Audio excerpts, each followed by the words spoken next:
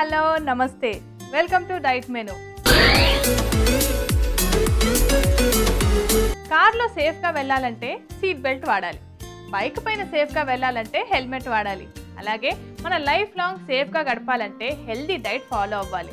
అందుకే ఇవాళ కూడా బోల్డ్ అని హెల్దీ టిప్స్తో వచ్చేసింది మన diet menu.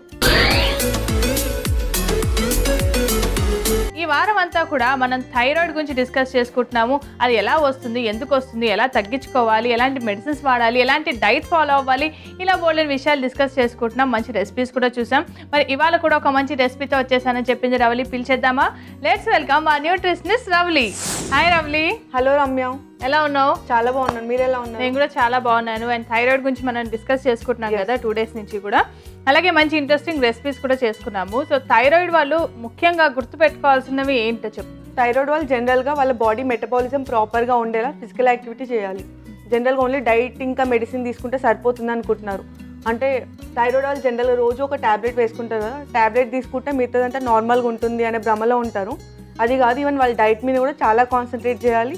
Even physical activity కూడా పక్కా చేసుకోవాలి. అట్లీస్ట్ 40 minutes అయినా చేయాలి.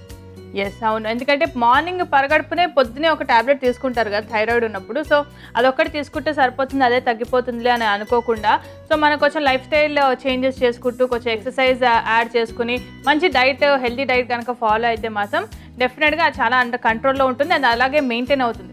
అంటే తగ్గించుకోవడం కన్నా ముందు దాన్ని మెయింటైన్ చేసుకోవడం కూడా కష్టం కదా. అంటే లైఫ్ స్టైల్ మోడిఫికేషన్ ఏ డిసీజ్ కైనా చాలా ఇంపార్టెంట్. ఎందుకంటే ఇప్పుడు మనకు వచ్చేవన్నీ మ్యాక్సిమం లైఫ్ స్టైల్ డిసీజెస్ వస్తాయి. అవునవును. అండ్ ఇంకా జనరల్గా హైపర్ థైరాయిడిజం ఉంటుంది కదా, హైపో వాళ్ళు చాలా లావుగా ఉంటారు, హైపర్ వాళ్ళు చాలా బక్కగా ఉంటారు. బక్కగా ఉన్న వాళ్ళు ఎలాంటి ఫిజికల్ యాక్టివిటీ చేయొద్దు అనే ఇదిలో ఉంటారు, కానీ వాళ్ళు కూడా చేయాల్సి వస్తుంది. ఓకే, సో అంటే వాళ్ళు చేయడం వల్ల అంటే మెటబాలిజం మనకి ఇంకా బెటర్ అవుతుంది. దానికోసం ఎవరైనా చేయడం అనేది అవసరం, అంతేనా? వాళ్ళకి మెటబాలిజం ఎక్కువగానే ఉంటుంది, కానీ వాళ్ళు ప్రాపర్గా యాక్టివ్గా ఉండడంతో పాటు వాళ్ళకి బ్యాడ్ కొలెస్ట్రాల్ లెవెల్స్ తగ్గిపోతాయి. ఓకే, సో అయితే దీని గురించి ఇంకా బోల్డ్ అని విషయాలు డిస్కస్ చేద్దాం. అయితే ఇవాళ ఏ రెసిపీ చేసుకుంటాం? ఇవాళ మనం ఓట్స్ ఆమ్లెట్ చేసుకుందాం. ఓకే, ఓట్స్ ఆమ్లెట్ అనమాట. అంటే దీనిలో చాలా యూస్ఫుల్వి ఉంటాయి. సో దాని గురించి రెసిపీ చేసుకుంటూ డిస్కస్ చేద్దాం. అయితే ఓట్స్ ఆమ్లెట్కి కావాల్సిన పదార్థాలు ఏంటో ఒక్కసారి చూసేద్దాం. ఓట్స్ ఆమ్లెట్కి కావాల్సిన పదార్థాలు: గుడ్లు, oats floor, soya floor, carrot తురుము, పచ్చిమిర్చి ముక్కలు, ఆయిల్, ఉప్పు, ఉల్లిపాయ ముక్కలు. ఓట్స్ ఆమ్లెట్కి కావాల్సిన పదార్థాలన్నీ రెడీగా ఉన్నాయి. మనం స్టార్ట్ చేసుకుందాం. సో ఓట్స్ ఆమ్లెట్, క్యారెట్ ఇవన్నీ కూడా మనం తీసుకుంటున్నాం కదా. సో ఓట్స్ ఎలా హెల్ప్ చేస్తుంది? ఓట్స్లో యాంటీ ఆక్సిడెంట్స్ ఎక్కువగా ఉంటాయి. అండ్ ఈవెన్ థైరాయిడ్ ఉన్న వాళ్ళకి కూడా గాయిటర్ పెరిగి లాంగ్ టర్మ్లో క్యాన్సర్స్ అలాంటివి వచ్చే ఛాన్స్ ఎక్కువగా ఉంటుంది. అందుకని చెప్పేసి మనం స్టార్టింగ్ నుంచి యాంటీ ఆక్సిడెంట్ ఎక్కువ ఉన్న ఫుడ్, క్యాన్సర్స్ని ప్రివెంట్ చేసే ఫుడ్ తీసుకుంటే అది ప్రివెంట్ అవుతుంది. దాంతోపాటు ఇప్పుడు ఓట్స్ ఆమ్లెట్లో మనం సోయా ఫ్లోర్ కూడా తీసుకున్నాం.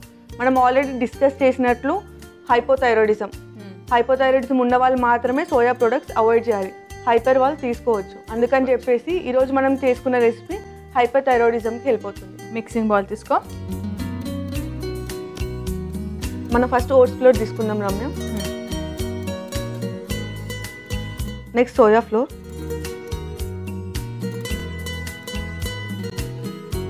తురిమిన carrot,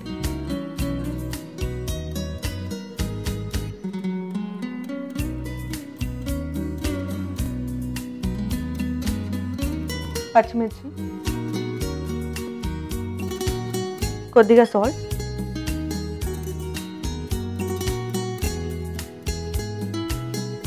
and egg white. Only egg వైటే తీసుకున్నాం మనం. ఎందుకు ఎల్లో తీసుకోకపోవడానికి ఏదైనా స్పెసిఫిక్ రీజన్ ఉందా? అంటే మనం ఇప్పుడు తీసుకున్న రెసిపీలో ఆల్రెడీ వేరే ఇంగ్రీడియంట్స్ మనకు కావాల్సిన క్యాలరీస్ వస్తున్నాయి కాబట్టి ఎల్లో తీసుకోలేదు. అండ్ ఎల్లో కూడా ఎక్కువగా తీసుకోకుంటేనే బెటర్. ఎప్పుడో ఒకసారి తీసుకోవాలి. అంటే డైలీ వీక్ మొత్తం బాయిల్డ్ ఎగ్స్ తీసుకున్నప్పుడు 4 times ఎగ్ వైట్ తీసుకొని 2 times ఎల్లోతో పాటు తీసుకుంటే సరిపోతుంది. ఎవరికైనా లేకపోతే ఓన్లీ థైరాయిడ్ ఉన్నవాళ్ళు? ఎవరికైనా సరే, ఎవరికైనా. లేకుంటే 3 times ఎగ్ ఎల్లోతో తీసుకొని ఒక 3 times ఎగ్ వైట్ తీసుకుంటే సరిపోతుంది. ఓకే. అంటే ఆబ్వియస్గా ఎగ్ ఎల్లో అంటే ఫ్యాట్ కంటెంట్ ఎక్కువగా ఉంటుంది కాబట్టి వాటర్ యాడ్ చేయనా? కొద్దిగా వాటర్ యాడ్ చేసుకుందాం.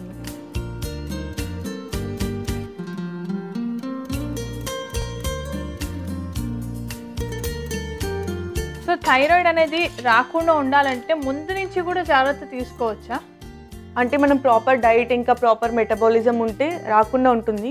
కానీ ఈ మధ్య మనకు వచ్చే థైరాయిడ్ ప్రాబ్లమ్స్ అన్ని మేజర్గా జెనెటికల్గా ఉంటుంది కాబట్టి మనం ఎలాంటి ప్రికాషన్స్ తీసుకోలేము. అంటే ఎండోక్రైన్ డిసార్డర్స్ ఏదైనా స్టార్ట్ అయినప్పుడు మనకి లైక్ స్టార్టింగ్ స్టేజ్లోనే ఏదైనా సిమ్టమ్స్ చూసినప్పుడు మనం లైట్ తీసుకోకుండా ముందే టెస్ట్ చేయించుకుంటే బెటర్. సో అంటే ఆల్రెడీ పేరెంట్స్కి ఉంది అని అనుకుంటే కొంచెం ముందు నుంచి కూడా జాగ్రత్త తీసుకున్నట్టయితే కొంతవరకు మనం కొంచెం పోస్ట్పోన్ ఆర్ డిలే అయినా చేసే అవకాశం ఉంటుంది. కొన్ని ఛాన్సెస్లో అయితే రాకుండా కూడా ఉండే అవకాశాలు కూడా ఉంటాయి కదా, ముందు నుంచి కూడా ఉంటాయి.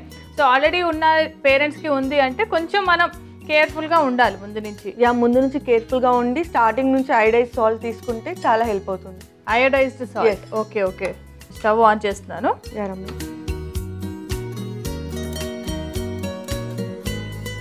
సో సోయా అది మనము దీంట్లో అయితే మనం హైపర్లో అయితే వాడుకోవచ్చు.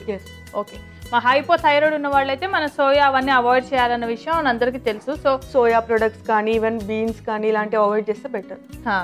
సో అందుకని కొంచెం ఏదైనా వాడే ముందు మొత్తం దాని గురించి ఫుల్గా డీటెయిల్గా తెలుసుకుని యూజ్ చేసుకుంటేనే బెటర్. ఎందుకంటే థైరాయిడ్ ఉంది అనగానే పర్టికులర్గా కొన్ని ఐటమ్స్ మొత్తానికే పూర్తిగా అవాయిడ్ చేస్తాం. సో దాంట్లో ఉన్న డిఫరెంట్ టైప్స్ని బట్టి కొన్ని తీసుకోవచ్చు, కొన్ని తీసుకోకూడదు కూడా.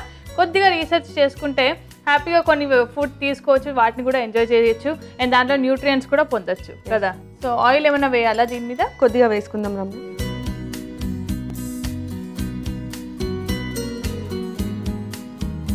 మనం ఇప్పుడు ఆలివ్ ఆయిల్ తీసుకున్నాము, ఆబ్వియస్గా మనకు తెలిసింది యాంటీ ఆక్సిడెంట్స్ కోసం.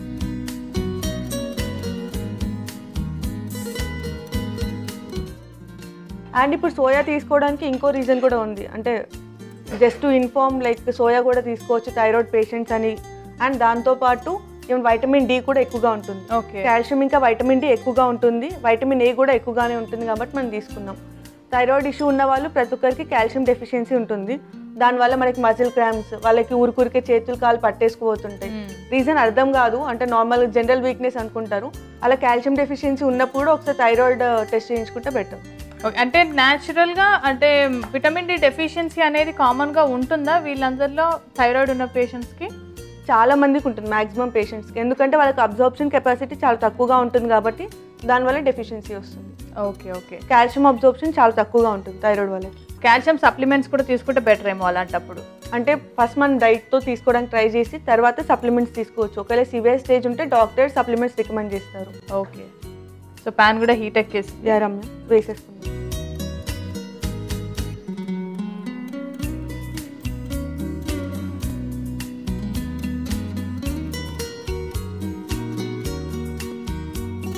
ఇది మనం అన్ని పొడులు వేసాం కాబట్టి చక్కగా థిక్గా వచ్చింది కదా. జనరల్గా మనం ఆమ్లెట్ అంటే ఓన్లీ స్నాకింగ్కి మాత్రమే యూజ్ చేస్తాము, కానీ ఇది మాత్రం ఒక మీల్ రీప్లేస్ అవుతుంది. అవును, ఎందుకంటే మనం ఓట్స్ ఫ్లోర్ కానీ సోయా ఫ్లోర్ ఇంకా క్యారెట్ కూడా వేసాం కదా దానివల్ల. అంటే మన కిలో వెజిటేబుల్స్ ఉన్నాయి, కార్బోహైడ్రేట్స్ ఉన్నాయి, మంచి ప్రోటీన్స్ ఉన్నాయి, అన్నీ ఉన్నట్టే కదా. సో డెఫినెట్గా హ్యాపీగా ఒక మీల్ రీప్లేస్మెంట్ కింద మనం ఒక బ్యాలెన్స్డ్ డైట్ కింద కూడా దీన్ని తీసేసుకోవచ్చు. ఎస్.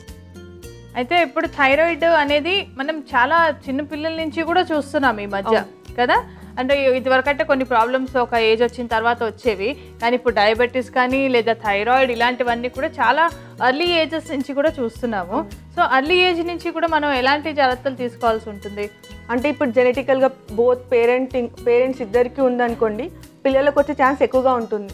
కొద్దిమందికి పుట్టుకతోనే ఈ ఇష్యూస్ స్టార్ట్ అవుతున్నాయి. ఈవెన్ జువెనైల్ డయాబెటీస్ కూడా పుట్టినప్పుడే స్టార్ట్ అవుతుంది. సో వాళ్ళకి మాత్రం 1 year వరకు ఓన్లీ మదర్స్ మిల్క్ కాబట్టి మదర్కి ఇచ్చే ఫుడ్లో మనం ఇలాంటి ఫుడ్స్ అవాయిడ్ చేయాల్సి ఉంటుంది. సో ఇలాంటివన్నీ ఉన్నాయి అనుకుంటే సో సోయా కానీ అలాంటివి మదర్కి ముందు అవాయిడ్ చేసి పెడితే సో పిల్లలకి రాకుండా ఉండే అవకాశాలు ఉంటాయి. అండ్ పిల్లలకు కూడా ముందు నుంచి చిన్నప్పటి నుంచి కొంచెం యాక్టివిటీస్ అది వాటిలో ఇంక్లూడ్ చేస్తే కూడా కొంతవరకు మనం అవాయిడ్ చేయొచ్చు. అండ్ ఇది కూడా అయిపోయింది, ఆఫ్ చేసేస్తున్న స్టవ్. రాకుండా కాదు రమ్య, జనరల్గా అయితే ఇప్పుడు పిల్లలకి ఆ ప్రాబ్లం ఉన్నప్పుడు అవాయిడ్ చేయాల్సి వస్తుంది, లేకుంటే అయితే అన్ని పుష్కలంగా తీసుకోవచ్చు ఏ ప్రాబ్లం లేకుండా. ఎస్, చలో ఆఫ్ చేసేసాను, మరి సర్వ్ చేసేసుకుందాం. తీసేయండి.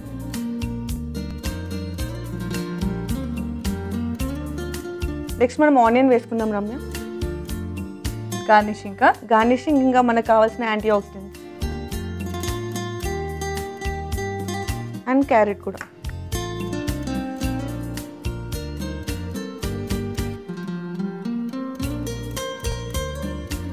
సో రెడీ అయిపోయినట్టే కదా. చూసారు కదండి, వేడి వేడి ఓట్స్ ఆమ్లెట్ రెడీ అయిపోయింది. మరి దీనికి కావాల్సిన పదార్థాలు, తయారీ విధానం మరొకసారి చూసేద్దాం.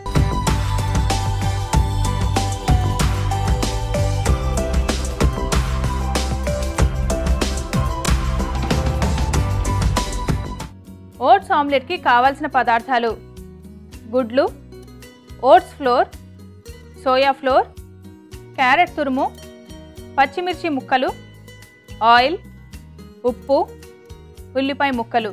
ఓట్స్ ఆమ్లెట్ తయారు చేసుకునే విధానం: ముందుగా ఒక మిక్సింగ్ బౌల్ తీసుకుని అందులో oats floor, soya floor, carrot తురుము, పచ్చిమిర్చి ముక్కలు, ఉప్పు, గుడ్లు వేసుకొని బాగా కలుపుకోవాలి. తర్వాత స్టవ్ వెలిగించి పాన్ పెట్టుకొని ఆయిల్ వేసి వేడి చేసుకుని ముందుగా కలిపిన మిశ్రమాన్ని ఆమ్లెట్ లా వేసుకొని ఫ్రై చేసుకుని సర్వింగ్ ప్లేట్ లో తీసుకొని ఉల్లిపాయ ముక్కలు, క్యారెట్ తురుముతో గార్నిష్ చేసుకుంటే ఎంతో రుచికరమైన oats omelette ready. Oats omelette కి కావాల్సిన పదార్థాలు, తయారీ విధానం చూసాం కదా. ఇప్పుడు టేస్టింగ్ టైం. నైస్.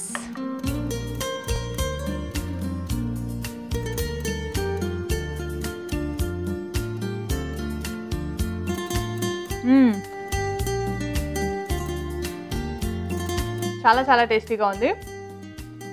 కరెక్ట్గా ఉప్పు అన్నీ సరిపోయాయి. ఇంకా మనం ఓట్స్ పౌడర్, సోయా పౌడర్ కూడా వేసుకున్నాం కాబట్టి ఇంకా టేస్ట్ చాలా డిఫరెంట్గా అనిపిస్తుంది. యూజువల్గా ఓన్లీ ఎగ్ వైట్ తోటి ఆమ్లెట్ వేసుకుంటే మనకు అంత నీట్గా రాదు. అవును, ఎల్లో వేస్తేనే మనకు ఆ టెక్స్చర్ వస్తుంది. కానీ మనం ఇవన్నీ కూడా మిక్స్ చేసుకోవడం వల్ల మనకి చాలా ఫైన్గా ఉంది అండ్ చాలా సాఫ్ట్గా కూడా అనిపిస్తుంది. ఆబ్వియస్గా. So thank you so much Ravali. Thank you Ramya. So ఇంత మంచి రెసిపీ చెప్పావు, సింపుల్గా అండ్ చాలా న్యూట్రిషియస్గా. Thank you. సో చూసారు కదండి, చక్కటి ఆమ్లెట్ చేసుకున్నాం. చాలా బాగుంది, చాలా సాఫ్ట్గా ఉంది. సో సోయా పిండి అలాగే ఓట్స్ పౌడర్ ఇవన్నీ కూడా వాడి ఇలాంటివి ఎప్పుడైనా ఎక్స్పెరిమెంట్ చేస్తూ ఉంటే టేస్ట్కి టేస్ట్, హెల్తీకి హెల్తీ. ఓకేనా? ట్రై చేస్తారు కదా. మన నెక్స్ట్ ఎపిసోడ్లో మరొక ఇంట్రెస్టింగ్ రెసిపీతో కలుస్తాం. Until then, this is Ramya Raghav signing off for today. Bye.